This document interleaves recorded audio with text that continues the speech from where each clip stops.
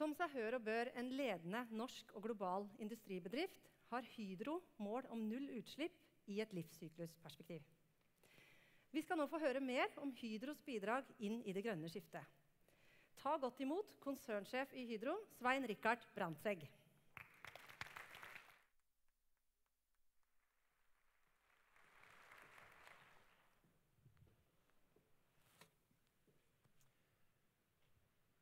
Modern society is a world of dilemmas, big and small. And climate change is definitely a big. It's perhaps the most striking example of a challenge everybody agrees that has to be overcome. But our way of living is pushing us in the wrong direction. There are, of course, a multitude of reasons why we are not able to act with the necessary force to fight climate change. But the fundamental issue is this. We live in an increasingly resource-driven world, and our resource base is increasingly constrained. It does not add up, and something has to give. But what? How and when? A global transformation into a low-carbon society is our only escape route. But this is to say, at least, no quick fix. Building a low-carbon world requires a low-carbon global economy, which is still far away. Globally, it remains expensive to do right and cheap to do wrong. The opposite, what's needed to break our high-carbon reality. We all agree that climate and economy has to work together, not against each other. But what has all this to do with a global aluminium company like Hydro? My argument is twofold. The climate challenge won't be solved unless we go from talk to action. And in Hydro, we have taken the consequence of this and implementing a strategy to become carbon neutral by 2020. We are very much striving to be a responsible company, and we are in it for the long game. In Hydro, we see climate challenge as a key megatrend where we either stay ahead of the curve or fall behind. Our footprint is both our responsibility but also our opportunity. It may be a competitive advantage or a disadvantage, and of course we prefer to be a front runner rather to run behind. The climate challenge is a global issue requiring global solutions. For us in Hydro, operating in a truly global industry, we know that this is by no means an empty phrase. Today, cracking down on emissions in one part of the world may lead them to reappear elsewhere, which could do more harm than good. For example, cutting our aluminium production in Norway could open up for more aluminium production in India or China based on coal. This would increase the global carbon emissions by 15 million tons a year. In a fully global economy, the life cycle analysis from production, use phase, and recycling by any end-user products is hard to pin down. But these complex calculations are absolutely necessary and what we need to be able to do informed decisions. And even before a global commitment is in place, Hydro wants to act as a global leader within our industry and our long value chain. And the aluminium value chain is an excellent example of the global scale complexity of the climate challenge. We all want to be a part of the solution, but in Hydro, we start to be a part of the problem. For Hydro, this would mean bauxite mining and alumina refining in northern Brazil, transporting raw material aluminum oxide to Norway to our smelters here.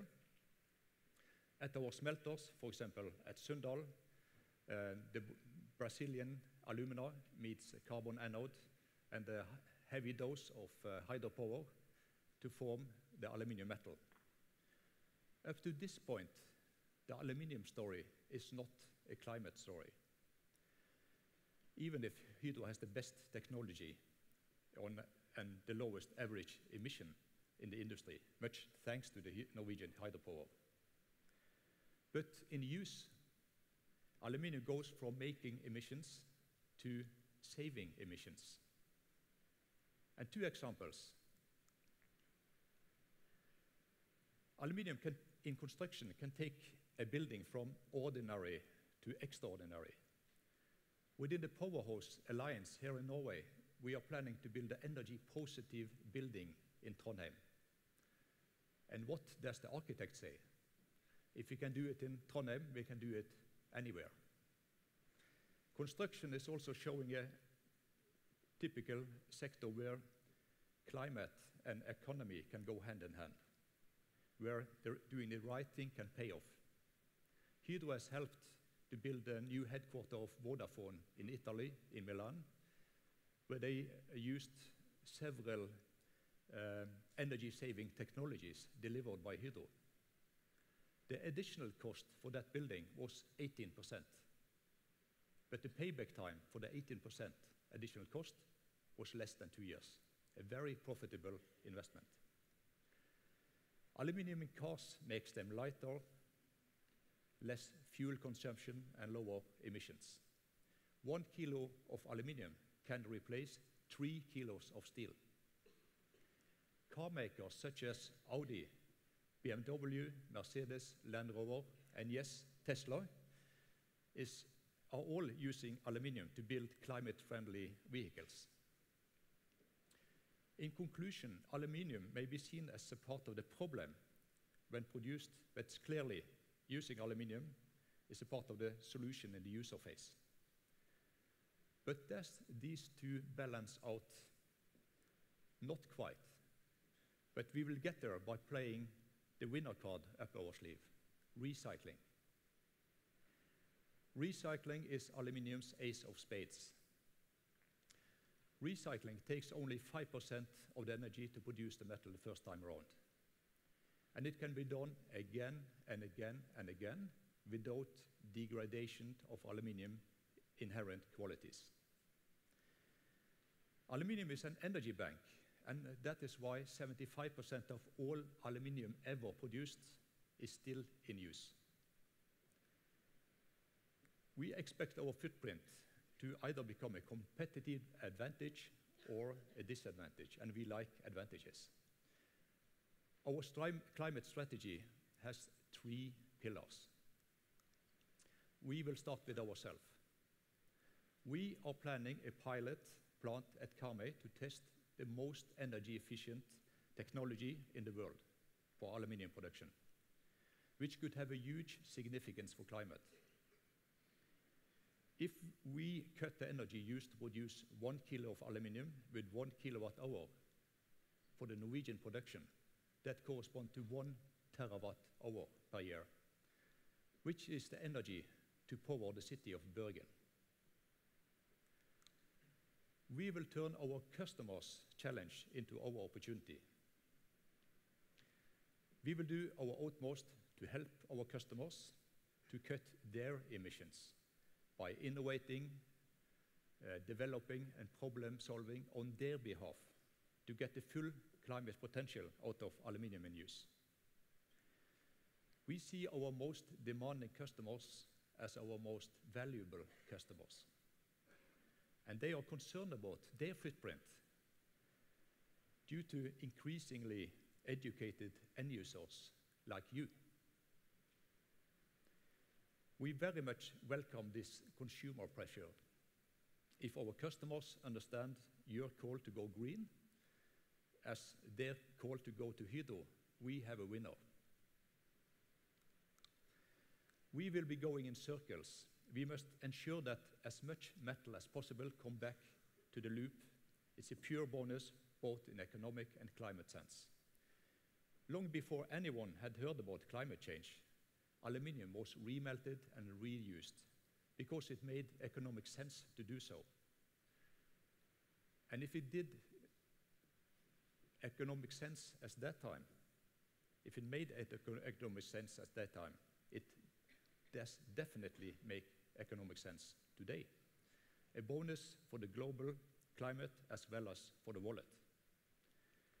That's why we plan to almost double our recycling capacity towards 2020.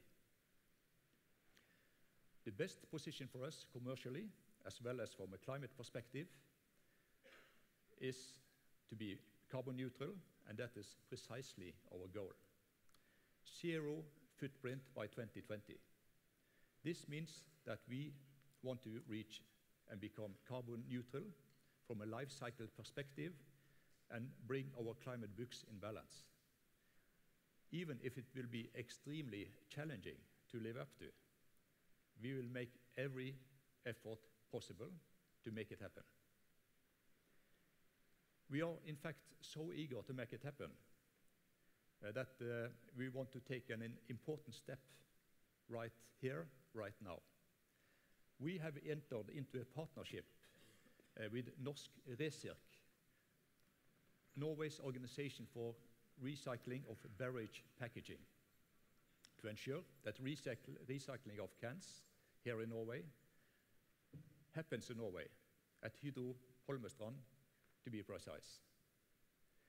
Norsk Resirk, here represented by CEO Kjell Olav Maldum, has done a tremendous job at placing Norway among the top recycling countries in the world, with close to 500 million recycled cans a year.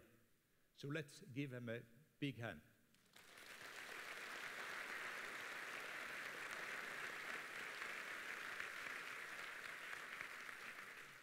Our agreement will optimize the loop of the can you recycle, further reducing its footprint, which may come back to life as your next mobile phone, your car, or a can. Arnold Schwarzenegger is famous for "I'll be back," the most recycled catchword ever. And just as Arnold, this can is more than ready to turn words into action. So next time you grab a can, please recycle.